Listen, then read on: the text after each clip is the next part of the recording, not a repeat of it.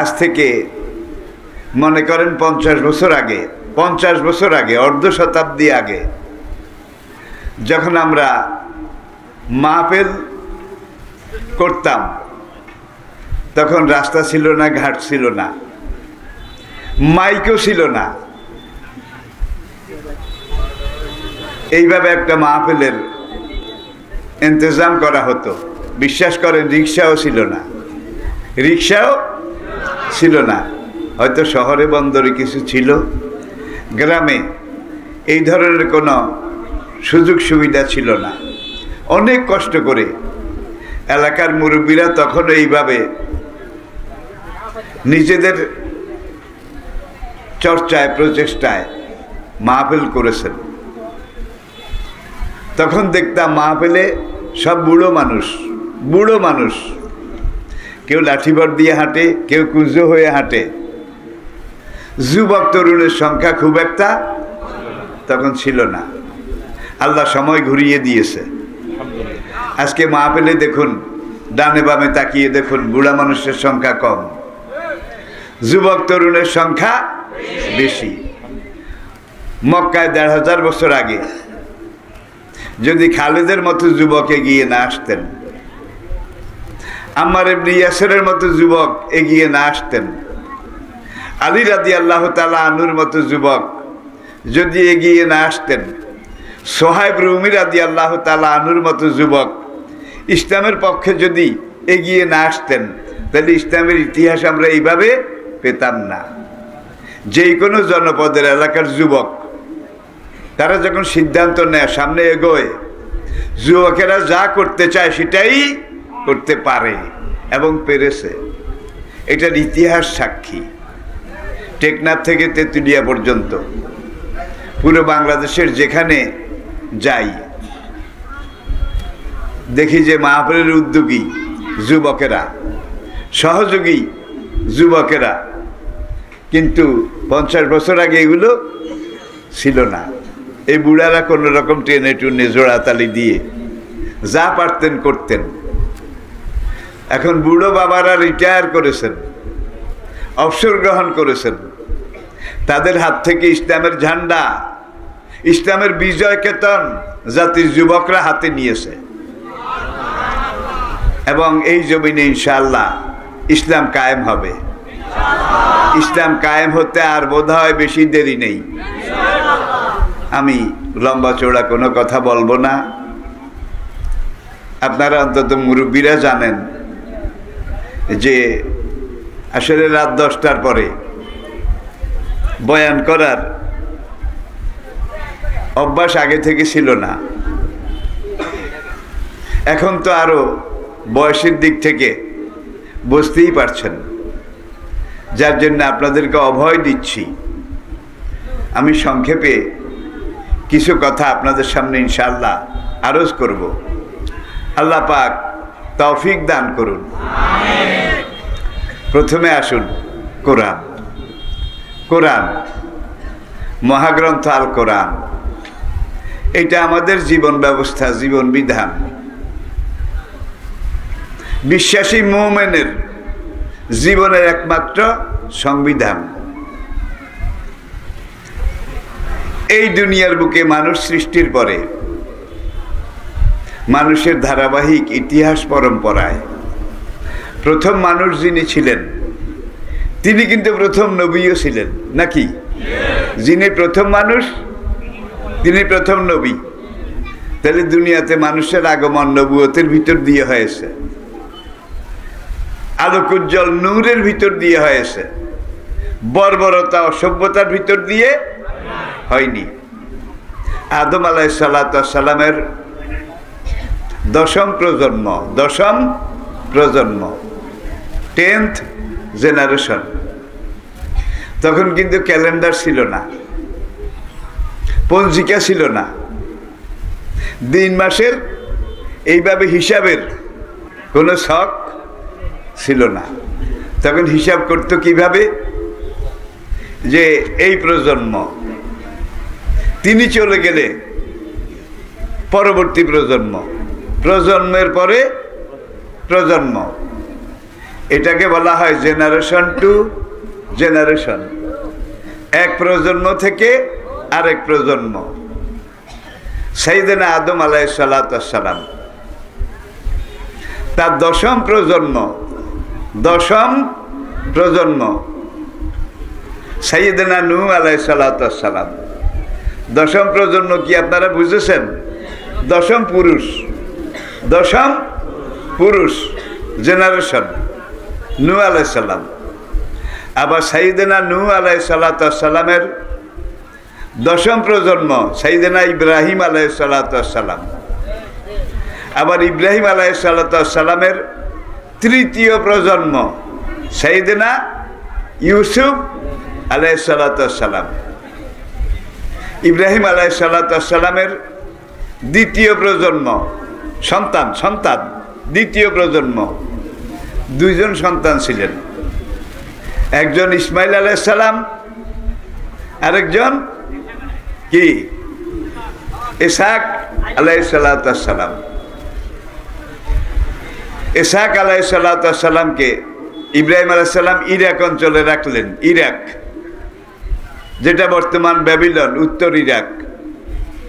উত্তর ইরাকের border city, সীমান্তবর্তী সর্বশেষ শহর মোসেল। এই শহরের উত্তর অংশ নিয়ে বিশাল একটা এলাকা আছে, চারদিকে পাথর, কালো কালো বড় বড় পাথরের মোটা দেওয়াল, কয়েক হাত পুরো মোটা পাথরের দেওয়াল। সেই দেওয়ালের আবার রাজবাড়ির গেটে দুইটা সাদা পাথরের সিংহ মূর্তি আর কি, একটা এইভাবে এই পাশে, আরেকটা এইভাবে এই পাশে, একটার দিকে এইভাবে তাকিয়ে আছে। বুশ বেহুশ হয়ে যখন ইরাক আক্রমণ করেছিল, তখন বিমানের গোলাবর্ষণে একটা সিংহের পাথরের লেজ এটা ভেঙে গিয়েছিল। পরে আমেরিকার কর্তৃপক্ষ, আমেরিকা থেকে দুনিয়ার বিভিন্ন জায়গা থেকে রাজমিস্ত্রি উস্তাগার তাদেরকে ভাড়া করে এনেছে। তারা 6 মাস চেষ্টা করেছে বাংলাদেশ জোড়া দিতে। এত দূরে এত পিছনে যাওয়ার দরকার নেই। তাজমহল, আগ্রার তাজমহল মুসলিম জাতির একটা ঐতিহ্যের চিহ্ন। সেই তাজমহলের যে গাঁথুনি, স্যান্ডস্টোন, মহামূল্যবান পাথর, একটা পাথর একই রঙের, এই পাথরটাকে হীরার তৈরি ছুরি দিয়ে 34 দিক থেকে কাটা হয়েছে। 34 দিক থেকে ধারালো হীরার ছুরি দিয়ে এই শ্বেত পাথরটা কাটা হয়েছে। এই দিক থেকে তাকাইলে এক রং, এখান দিয়ে তাকাইলে এক রং, ওইখান দিয়ে তাকাইলে আরেক রং। এটা হলো কাটার বাহাদুরি। পাথরটা কিন্তু এক রং। আজকালের রুস্তাগার রাজমিস্ত্রি তারা এগুলো দেখে বলে 100 বছর আগে, 1000 বছর আগে তখনকার রাজমিস্ত্রিরা কোন ব্লেড দিয়ে এই পাথরকে কেটেছে, এত নকশা কারুকার্য করেছে।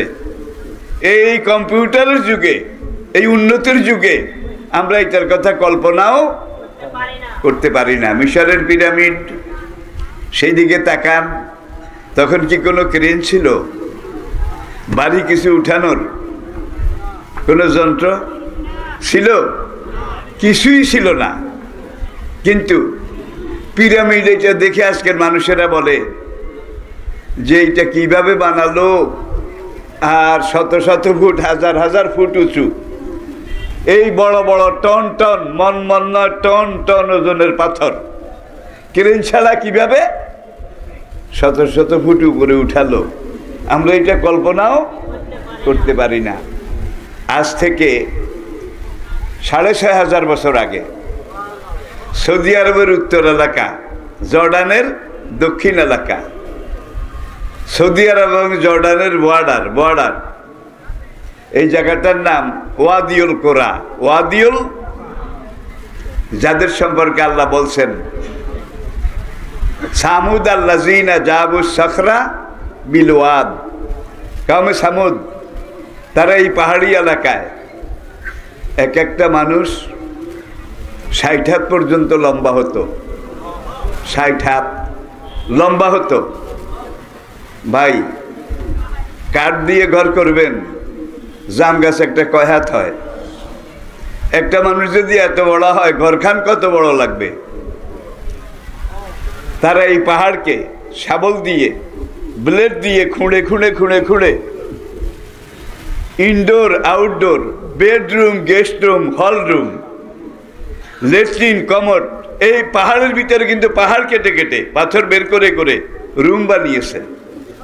6500 বছর চলে গেছে, এখনো কালের সাক্ষী হয়ে সেটা দাঁড়িয়ে আছে। আজকের মানুষেরা, পর্যটকরা, শুধু মুসলমান নয়, অমুসলিমরা গিয়ে দেখে যে 6500 বছর আগে, অশিক্ষার যুগে, বর্বরতার যুগে, মূর্খতার যুগে এইভাবে পাহাড়কে কেটে কেটে বাড়িঘর কিভাবে করেছে, আমরা এটা কল্পনাও করতে পারি না। দূরে যাওয়ার দরকার নেই। যে শায়েস্তা খাঁর আমলে, তখনকার এই বাংলাদেশে 1 টাকায় 8 মণ চাউল পাওয়া যেত। 1 টাকায় 8 মণ চাউল। এটা তো আপনারা অনেকে ইতিহাসে পড়েছেন, আপনারা জানেন। সেই শায়েস্তা খান সেই আমলে ঢাকা বুড়িগঙ্গের পাড়ে লালবাগের দুর্গ অনেকে দেখেছেন, অন্তত নাম শুনেছেন। লালবাগের দুর্গে সেখানে যেই একটা কবরের পাশে, কবরের উপরে শ্বেত পাথরের একটা ঢাকনা, শ্বেত পাথরের একটা বেড়া, একটা পাথর কিন্তু, এইটাকে ওই যে রঙিন কাগজকে কেসি দিয়ে কেটে কেটে বলা বানায় না, ঝালট, আমি কি বুঝাতে পেরেছি? ঝালট, ওই রঙিন কাগজকে কেটে কেটে এইভাবে ঘর সাজায়। এই কঠিন পাথর এটাকে এইভাবে কেটে কেটে ওই ঝালটের মতো কেটে কেটে সেইখানে তারা সাজাইছে। কিন্তু আজকালের বিজ্ঞান কম্পিউটার আবিষ্কার করেছে, আর আজকের কম্পিউটার আধুনিক বিজ্ঞান বা মডার্ন সায়েন্সের সবচেয়ে বড় আবিষ্কার। কম্পিউটারের চাইতে বড় কিছু এখনো আবিষ্কার হয়নি। কোনোদিন হলে দেখা যাবে। আপনাদের জন্য সুখবর, মুসলিম জাতির জন্য আনন্দের খবর। আজকে মানুষের তৈরি আবিষ্কৃত কম্পিউটার বিজ্ঞান, বিজ্ঞানের সবচেয়ে বড় আবিষ্কার, কম্পিউটার পর্যন্ত কোরআনের কাছে সারেন্ডার করেছে, আত্মসমর্পণ করেছে। কম্পিউটার বলে আমি কি ঘোড়ার ডিম কম্পিউটার। দেখা যায় মুসলমানের কোরআন কম্পিউটারের বাবা। 1000 বছর আগে নবীজির উপরে নাজিল হয়েছে। 1444 বছর আগে, 1444 বছর আগে এই কোরআন নাজিল হয়েছে। কোথা থেকে নাজিল হয়েছে? আর শাজিম থেকে। কি নাজিল হয়েছে? বাল হুয়া কোরআনুম ফি লাউহিম, সেই লহে মাহফুজ থেকে এই কোরআন 23 বছর পর্যন্ত জিবরাইল আলাইহিস সালাম, আমাদের নেতা, আমাদের আকা, আমাদের রাহবার, আমাদের রাহনুমা, আকায়ে নামদার, তাজদারে মদিনা, সাইয়্যিদুল মুরসালিন, রাহমাতুল লিল আলামিন, খাতামুন নবিয়্যিন, ইমামুল মুত্তাকিন, ইমামুল মুরসালিন, রাসূলুর রাব্বিল আলামিন, আকায়ে নামদার, শাফিয়ে মাহশার, সাকিয়ে কাউসার, মদিনার তাজদার, ইহা এবং পরকালের কর্ণধার নবীর উপরে এই 30 পারা কোরআন 23 বছরে নাজিল করেছেন। বলবেন যে 23 বছর লাগলো কেন? লাগলো কেন? সানুল কি আলাইকা কাওলান সাকিলা, কোরআনের একটা আয়াতে আল্লাহ পাক বলছেন, হে নবী, আপনাকে নবুয়ত দেওয়ার পরে, পয়গম্বরী দেওয়ার পরে আপনার উপরে আমি যে জিনিস নাজিল করতেছি, এটা 7 তবক আসমান জমিন পুরা দুনিয়া সবকিছুর চাইতে বেশি ভারী। কাওলান সাকিলা, সবচেয়ে বেশি ওজনী। নবী সফরে যাচ্ছেন অথবা ঘরে আছেন, জিবরাইল এসে সিগন্যাল দিলেন, বুখারী কাইফা কানা বাদুলহি ইলা রাসূলুল্লাহ সাল্লাল্লাহু আলাইহি ওয়াসাল্লাম। জিবরাইল আসলে একটা আওয়াজ শোনা যেত নবীর কাছে আসলে, কা সেলসেলাতিল জারস, লোহার শিকল দিয়ে এইভাবে আশ্রয় জন্য জন্নের একটা আওয়াজ হয় না, ঠিক জিবরাইল এসে এই সিগন্যালটা দিতেন লোহার শিকলের ঝনঝন আওয়াজের মতো। নবীজি বুঝতে পারতেন যে লহে মাহফুজ থেকে ওহী নিয়ে জিবরাইল আসছে।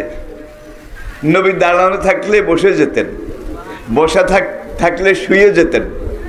জিবরাইল এসে প্রথম নাজিল করলেন হেরা গুহার মধ্যে, ইকরা বিসমে রাব্বিকাল্লাযী। এই সূরায়ে আলাকের প্রথম আয়াত থেকে 5 নম্বর আয়াত, আল্লামাল ইনসানা মা লাম, এই পর্যন্ত নাজিল করলেন প্রথম 5টা আয়াত। নবী সেখানে বসা ছিলেন। এরপরে নবী যেখান দিয়ে যাচ্ছেন, আসা যাওয়া করছেন, জিবরাইল আসছে, ওহী নাজিল হয়েছে। নবীজি উটের পিঠ থেকে নেমে পাহাড়ের কিনারে পাথরের উপরে শুয়ে গেলেন, পাথরের উপরে। জিবরাইল 1টা 2টা 3টা আয়াত নাজিল করে চলে গেলেন। কিছুক্ষণ পরে নবী উঠলেন। উঠার পরে দেখা গেল প্রিয় নবীর দেহ মোবারক অর্ধেক পাথরের ভিতরে গেড়ে গেছে। ভাই, নরম মাটি কাদা মাটিতে ডাব নারিকেল পড়তে দেখছেন তো, কি দাবি যায়? কয়েকটা আয়াত ওহী নাজিল হতো, নবী ঘামে ভিজে যেতেন, চোখ মুখ লাল হয়ে যেত, এবং তিনি যেখানে শুয়ে থাকতেন এই পাথরের উপরে আল্লাহর নবীর শরীর ডাব নারিকেলের মতো অর্ধেক পাথরের ভিতরে ডেবে যেত। যার জন্য আমি বলেছি, অনন্ত বিশ্ব চরাচরের সবকিছুর চাইতে কোরআনের ওজন কাওলান সাকিলা। আমার কথা না, আল্লাহর কথা, সবচেয়ে ভারী ওজন, ঠিক কিনা বলেন? আচ্ছা ভাই, এটা এখানে থাকুক। আসুন আমরা আরেক দিক দিয়ে দেখি। কোরআনের পরেও তো বিভিন্ন জামানায় আল্লাহ নবী পাঠিয়েছেন, কি? এবং সেই নবীদের কাছে আল্লাহ কিতাব পাঠান নাই, ওহী পাঠান নাই। কিন্তু এই লহে মাহফুজের ওহীর মতো ওহী পূর্ববর্তী আমার নবীর, সেই আদম আলাইহিসসালামের পরবর্তী আমাদের নবী ছাড়া কোনো নবীর উপরে এইভাবে নাজিল হয়নি। মুসা আলাইহিসসালামকে আল্লাহ কোহে তুরে ডেকেছেন, তুর পাহাড়ে। সেখানে তিনি ইতিকাফ করলেন আর বাইনা লাইলা, প্রথমে 30, তারপরে 10, কত? 40 দিন। এরপরে আল্লাহ রাব্বুল আলামিন মুসাকে বললেন, মুসা এই নাও তাওরাত কিতাব। একবারে তাফসীরে লেখে জমরুদ কাঠের তক্তার উপরে লেখা ছিল, জমরুদ কাঠের তক্তার উপরে তাওরাত লেখা ছিল। কোন ভাষায়? হিব্রু ভাষায়। হিব্রু ভাষায় 70 উটের বোঝা ছিল তক্তাগুলা, 70 উটের বোঝা তক্তাগুলো সেখানে তক্তার উপরে লেখা ছিল। যার জন্য কোরআন এটাকে মুসা আলাইহিস সালামের তাওরাত কিতাব একবারে ওয়ান টাইম পুরা তাওরাত নাজিল করেছেন। কিন্তু কোরআন নাজিল করতে কত লাগছে? 23 বছর। কারণটা কি বুঝতে হবে। আমরা দেখি সোহফে ইব্রাহিমা ওয়া মূসা মাসালুহুম ফিত তাওরাতে ওয়া মাসালুহুম ফিল ইনজিল। তাওরাত, জবুর, ইনজিলে আমি আল্লাহ রাব্বুল আলামিন এই শেষ নবী, মুসলমানের নবী, আমাদের নবী, আল্লাহ তার প্রশংসা করেছেন। লাফি সোহফিল উলা, কোরআনের আগে যত গ্রন্থ আল্লাহ নাজিল করেছেন সব গ্রন্থের মধ্যে আল্লাহ মুসলমান জাতি, ইসলাম, মুসলিম, নবীজির প্রশংসা করেছেন। শুধু নবীজির প্রশংসা না, নবীর সাহাবীদের বোধহয় প্রশংসা করেন নাই। কি?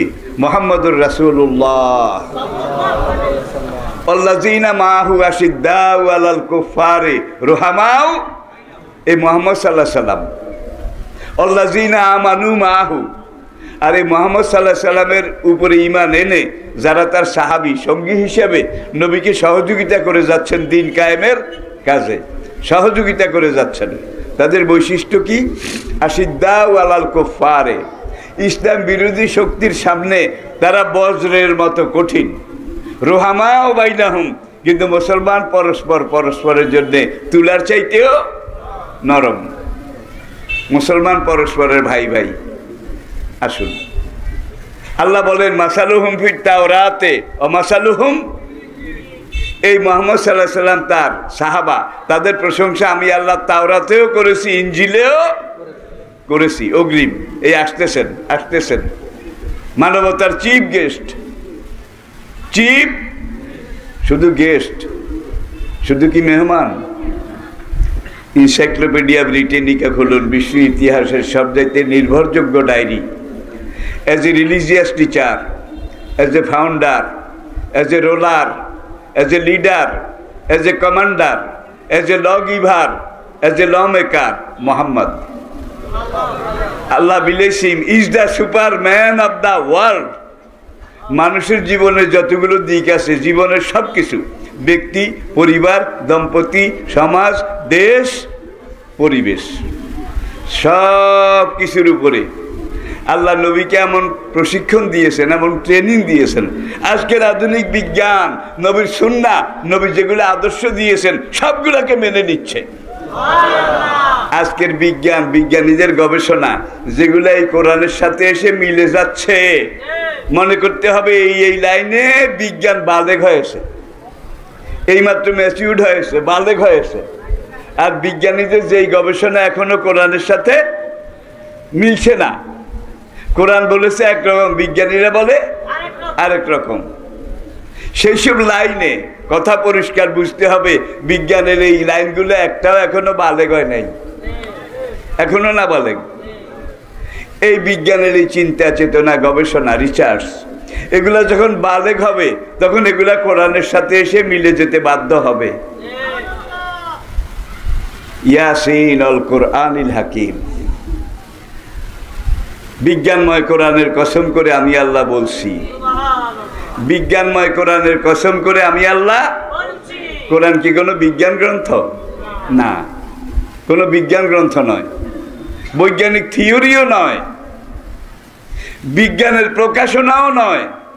কিন্তু ১,৫০০ বছর আগে আল্লাহ রাব্বুল আলামিন এই কোরআনে যতগুলা কথা বলেছেন, নবীর সবচেয়ে বড় বৈশিষ্ট্য হলো এই কোরআন আমরা তেলাওয়াত করি, পড়ি, হেফজ করি, মুখস্থ করি, ঠিক কিনা বলেন?